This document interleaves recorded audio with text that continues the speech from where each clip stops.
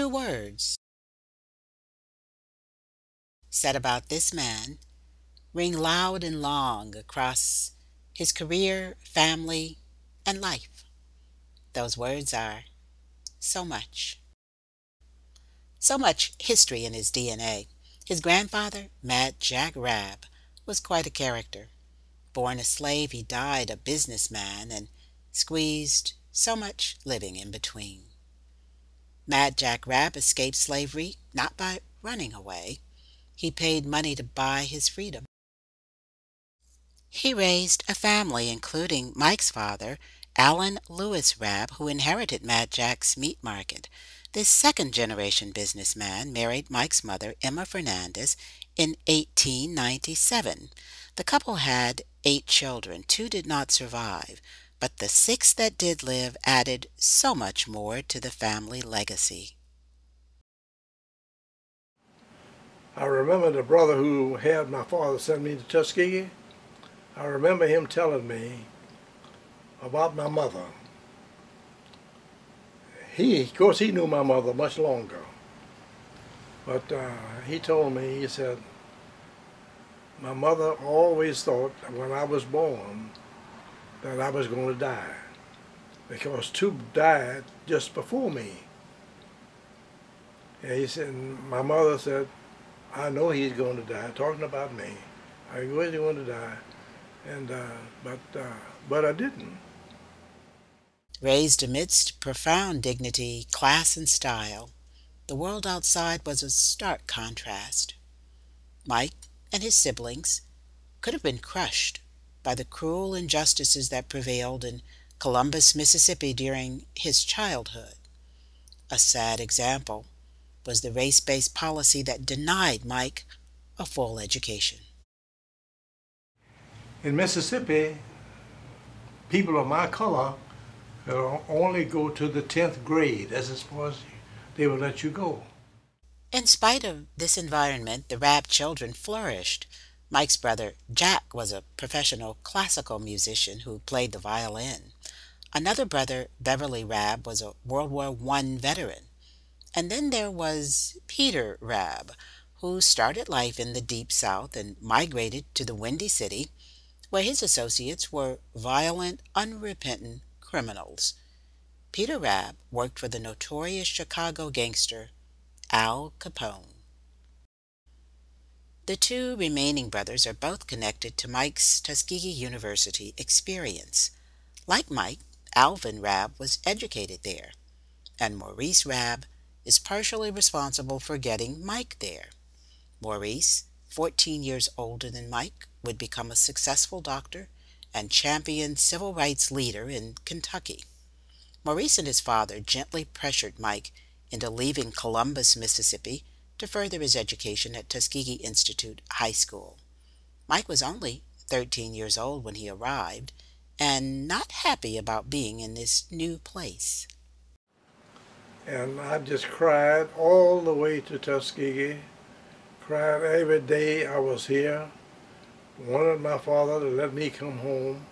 My father wouldn't do anything but send me some more money. But that's just the life I had the first year. So much happened during those early years. A scolding from Dr. George Washington Carver for a wrong answer. He said, young man, do you know what kind of tree this is? I looked up here, I know. Started to walk away. He grabbed me and he reprimanded me for not knowing that that was an oak tree. And he gave me a lecture. I still didn't know who he was. He looked like a bum. After he released me and I started to walk away, and the young man said, boy, do you know who that was you were talking to? I said, no. He said, that was Dr. Carver. I said, well, and I said, well, what the hell is Dr. Carver? I don't know a thing about him. But that's the way I met him. But I found out that he was a very important man. More prodding from his older brother about advancing his education.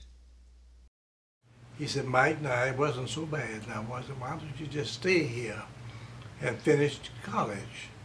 So I said, oh, Maurice, all right, I'll stay here for you. And I stayed here and I finished college.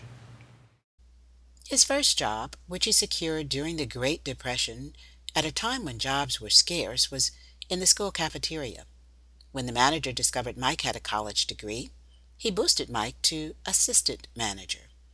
During this time, Mike had more encounters with Dr. Carver. I was in charge of all of the storerooms and all of the groceries and things that came in. Well, most of our stuff came from the agriculture side. But among the stuff that came from the agriculture side was the meat. When they came to the cafeteria, they had a walk-in refrigerator with all the stuff hanging up, you see. So it was my job to take Dr. Carver around to let him go in the walk-in refrigerator to cut fat meat off of the carcasses for him to take over to his dormitory. Dr. Carver cooked all of his meals. He didn't eat anywhere else. He got to the point where he couldn't do anything, and eventually the school brought him from the dormitory to Dorothy Hall. That's where he died. On the road to professional success, he detoured for life-altering personal business. It involved a pretty girl named Mary Anna Hutcherson, who caught Mike's attention as soon as she got off the train. And she walked right on through the crowd and walked right on up towards Sage Hall, going to Whitehall to register. And my eyes followed her from the time she got off that train all the way up to past Sage Hall, as far as I could see. Their love would blossom into marriage, and they would become parents to a daughter, Marcia Ann Rabb. Mike's career was on the fast track. He was appointed head of the school's labor office. In those days, all students had to work. There was no paying your way through. Of course, you only had a half a dozen people who could pay their way through, but they had to work. So my job was to give jobs to students. School officials here sent Mike to Columbia University in New York to earn a master's degree involving personnel management. Then he was moved to John Andrew Hospital in the business office, and later was chosen to succeed Dr. John Kenny as hospital administrator. Once again, Tuskegee University sponsored Mike's master's degree. The second time, he attended Northwestern University in Chicago, focusing on the hospital administration program there. Next, he became assistant to the university president, as well as secretary to the board of trustees. It was a long run from 1927, when Mike came to Tuskegee as a scared adolescent, to his retirement in 1981 as an accomplished executive. Along the way, Mike Rabb has had personal contact with every president at Tuskegee University, except the first one. Dr. Moden, Dr. Patterson, Dr. Foster, Dr. Payton, and Dr. Roshan. The so much facet to this story has many angles. So much shoulder rubbing with celebrities of the day, legendary boxer Joe Louis, civil rights icon Dr. Martin Luther King. So much living with Mary Anna, travels to China to indulge her love of Asian culture, which obviously influenced her furniture and decorating choices. Marcia's graduations from college. And she went to Tennessee State to get a master's degree. Followed by relocation to Buffalo, New York for the start of her career. And then a diagnosis for her that was a kick in the gut for him. She had colon cancer. A few years later, the pain would become so much worse.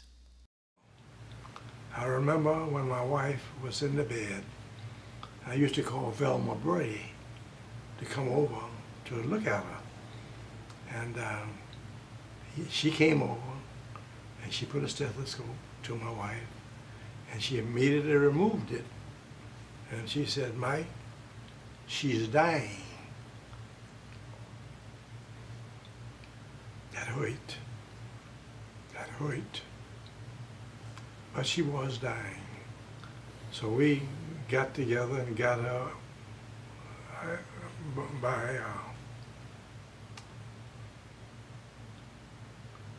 got her transported to the East Alabama Medical Center, where she died in the emergency room. That was difficult for me. And I have been single ever since then. My wife had died and my daughter had died. By this time, Mike Rabb's entire immediate family was gone. My father died when I first came to Tuskegee. My mother died, and all of my brothers are dead. But he has a large and loving extended family, blood relatives and their spouses, most of whom live in Chicago and Philadelphia. The Rabb family tree extends far and wide, with deep roots. Mike's older brother, Dr. Maurice Rabb, was a father figure and mentor to Mike. Maurice Jr. was also a doctor who was like a son to Mike. Maurice Jr.'s son and Mike's grandnephew, Chris Rabb, is an author, consultant, motivational speaker, and genuinely nice guy whose home is in Philadelphia.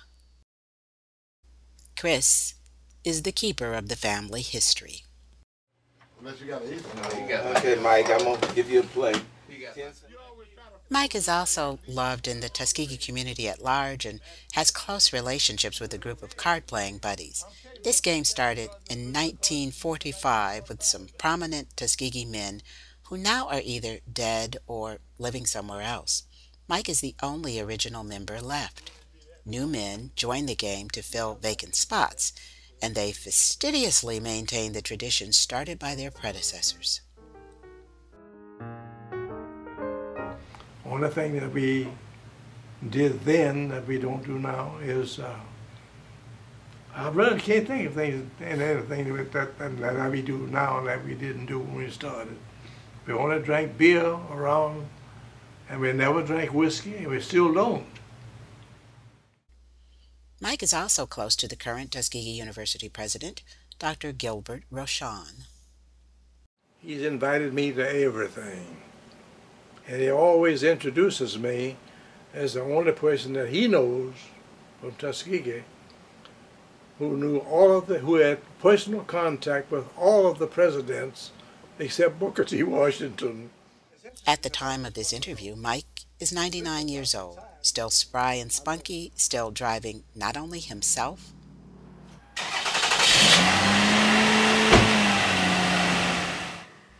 but also providing chauffeur services to his friends. He's just a few months away from his 100th birthday. Celebration plans are not a big priority. Well, I hope you can come to my birthday party, but I don't look forward to it. Why? I just don't. I've been pretty good health. One thing I've had happen to me, I got diabetes. And I wear this all the time, everywhere I go. So much learning, endurance, productivity. And I'm very proud of everything I've done. But I had to be pushed by the presidents to go to graduate school every time. And it scared hell out of me when they called me to come to the president's office for them to tell me that I was going. They didn't ask me if I wanted to go. They said, "We are sending you to where to get your master's degree." That's the way it all happened. So I was forced to go to graduate schools. So much living, love, peace, and serenity. I just have to try to remember to wake up every morning.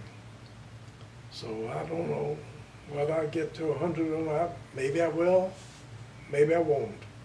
But I don't care. I got a place down in the cemetery with my name on the tombstone where my wife is buried. So I'm not particularly concerned about it. But this is my wife and me there.